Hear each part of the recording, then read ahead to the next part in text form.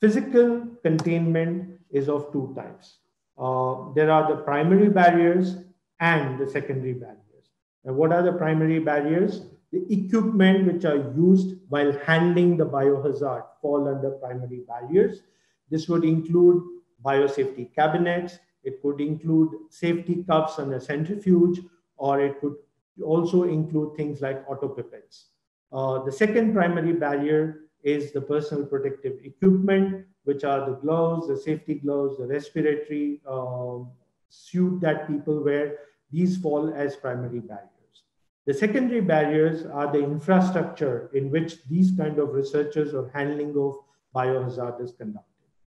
What would that include? Would include separation of the laboratory space from the rest of the areas or the general access areas, introduction of airlocks, introduction of certain equipment within that facility to allow the decontamination of the biohazard after the experiment is over. And then, of course, the emergency means in terms of exit showers, signages, waste disposal bins, etc., etc. And we will cover a little bit of this when we come to the facility design aspect of it.